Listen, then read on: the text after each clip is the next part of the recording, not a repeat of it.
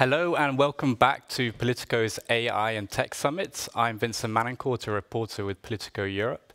Let me remind you that you can take part in this debate using the Swapcard app, and you can tweet at hashtag PoliticoAI. Now, I'm joined today by the Minister for Digital for the UK, Chris Philp. Hi, Chris. Good afternoon. Hi.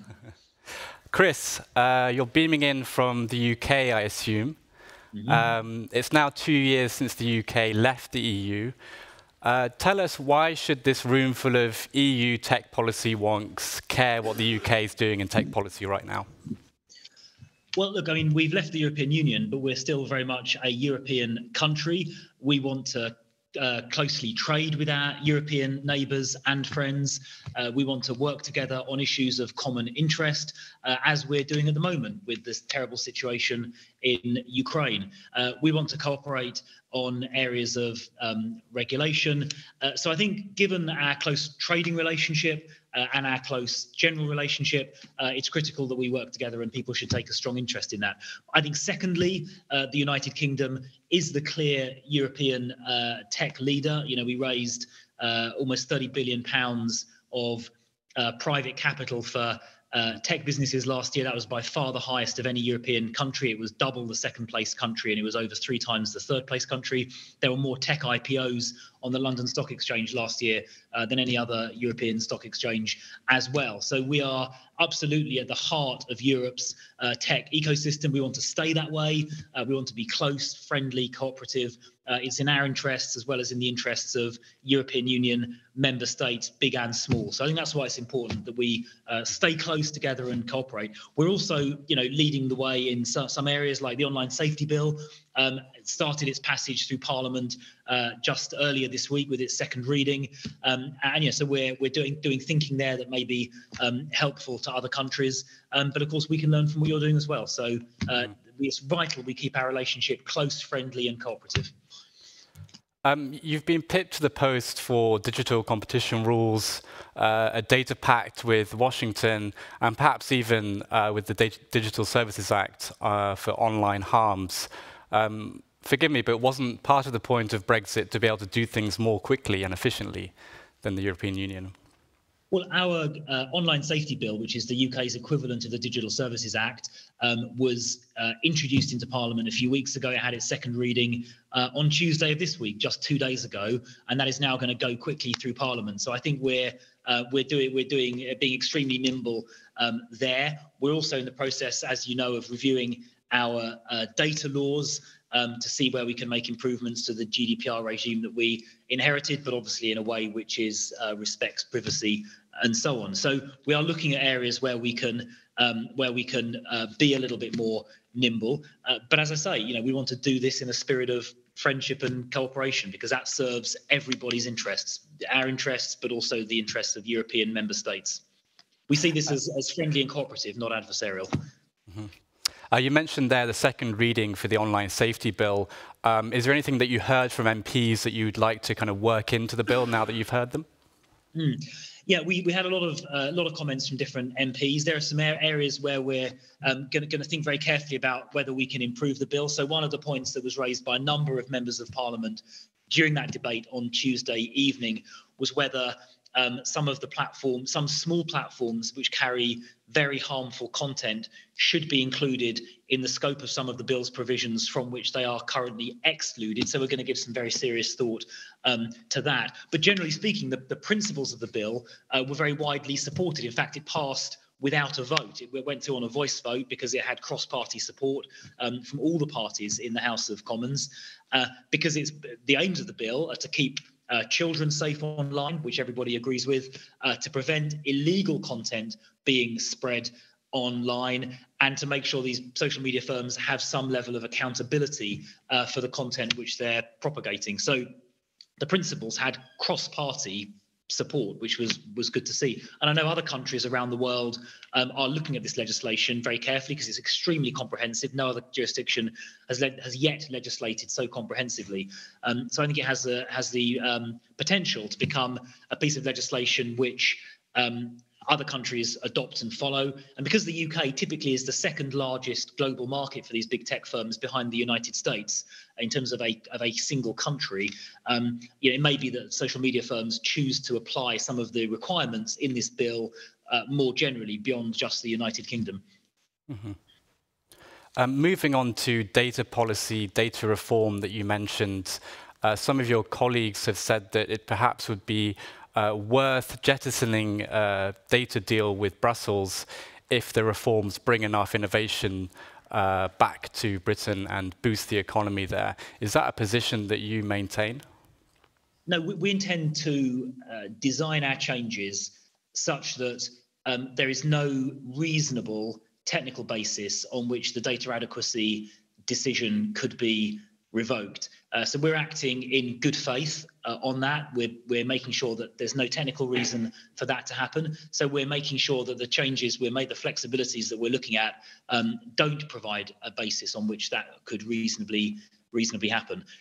As I mentioned, we're making sure that privacy and so on continue to get respected as you would expect, but achieving those outcomes in a way that perhaps is a little bit more flexible.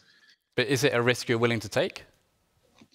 Well, given that we intend to design these changes so there is no reasonable technical basis on which the adequacy decision could be revoked, I don't think that is a risk, because I'm sure that the European Commission will take this decision or look at this matter on a reasonable technical basis. And because we're going to design it on a technical basis to be completely compatible with an ongoing adequacy decision, I don't think it's a risk. Part of this reform is Britain being able to strike its own data flows deals around the world. Perhaps a landmark one would be with the US. When can we expect a deal with Washington on data? Well, I don't want to sort of comment on confidential discussions. We're obviously having discussions with our US friends in a number of different areas, as the European Commission and European member states are doing as well. The Prime Minister and President Biden last year entered into a tech partnership agreement. We're in the early stages of discussing a free trade agreement as well. So we're working bilaterally on a number of initiatives with the United States, cooperating in a number of areas, just as we are with others, and the European Union are as well. I think it's important in this dangerous and uncertain world. It's particularly important for like-minded countries, European Union member states, the USA, the United Kingdom, Australia, Canada, Japan, South Korea, these like-minded countries. I think we need to stick together. We need to cooperate in the face of all kinds of challenges that are coming from different parts of the world. So I think cooperation between countries like ours has never been more important than it is today. And we hope to continue working with the EU, the Commission and member states in that spirit as well. Mm-hmm. Maybe one area that you're cooperating is in regulating the big tech giants. And I know that Britain seems to be taking a slightly more tailored approach to its digital competition rules. I'm wondering what was the thinking behind that? Well, we want to make sure that we strike the right balance between making interventions that enable and stimulate digital competition without imposing burdens on businesses that are too heavy, or adopting an approach that is a bit kind of blunt and a bit general. So it's a balance to strike, and different jurisdictions will strike it in slightly different ways. We will be taking a more tailored, targeted approach to try and keep the burden of this regulation as light as it possibly can be. The United Kingdom will always be a jurisdiction which tries to keep regulatory burdens to an absolute minimum, to be tailored and specific rather than kind of general and blunt. We think that's important to foster innovation, to foster business growth. And that's why, in broad terms, we'll be taking that approach. We think it's good for business, good for innovation, and good for growth. And we don't want to overdo it and end up stifling innovation or deterring investment, because that doesn't help anybody. Mm-hmm. A related question, do you not think that this case-by-case approach is open to abuse by some of the more powerful companies? Well, it means, obviously, that our regulators do need to be sort of attentive and diligent. That's why we've established the Digital Markets Unit within the Competition and Markets Authority. So we've got a specialist unit that directly looks at this. Obviously, the large social media firms do have enormous resources, both technical resources and legal resources, and indeed public affairs resources. And so we need to make sure that we've got enough resources and expertise to sit opposite them. But we think it is better to do it that way rather than try and do things on a blanket basis. But you're right, it means we need to have the energy and the resources and the attentiveness to make sure we don't get bamboozled. But again, I think it's the right trade-off to make. Perhaps a slightly more personal question. You're the digital minister. You deal with all of these issues, from competition to online harms.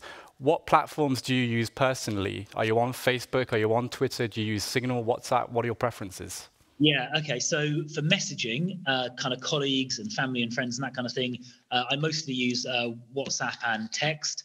In terms of social media, I use Twitter quite a lot just for putting messages out there. I've got to say, as an elected politician, if you look at the notifications, they're quite often somewhat abusive. So I don't look at the notifications too much, but I do use it just to put things out there. Facebook, I did use Facebook when I was younger. I must be honest, I don't use it quite so much these days. I'm not on TikTok, but I'm watching its growth with keen interest, as you can imagine. Mm-hmm. Talking about online content, the UK has adopted this approach of going perhaps a little bit further than the EU, looking at legal but harmful content. Do you not think that maybe risks getting into a bit of a legal quagmire on this issue?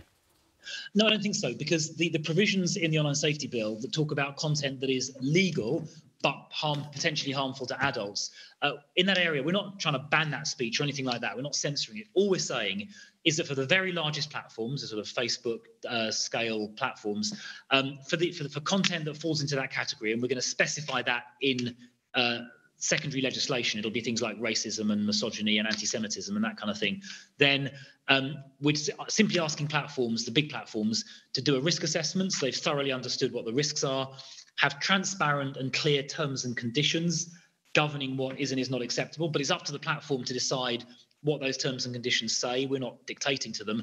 And then to apply those terms and conditions consistently.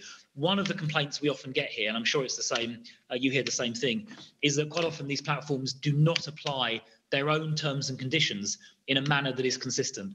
And this bill will simply require them to do a risk assessment, to have clear terms and conditions, and to apply them consistently. But we're not dictating what those terms and conditions should say or what content should or should not stay up if it's legal and if it's not harmful to children. If it's harmful to children or if it's illegal, then we are saying that stuff should just not be on these platforms at all. So I think we've struck the right balance in just making sure everything is done transparently, openly and consistently, which is not happening at the moment for sure.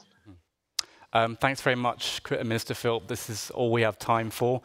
We heard how Chris Philp isn't on TikTok, but how the UK might be doing something slightly differently with tech policy. Thanks very much. Hang around, guys, for the next panel with my colleague Clotilde Goujault, who's going to talk about the Digital Services Act. Thanks very much.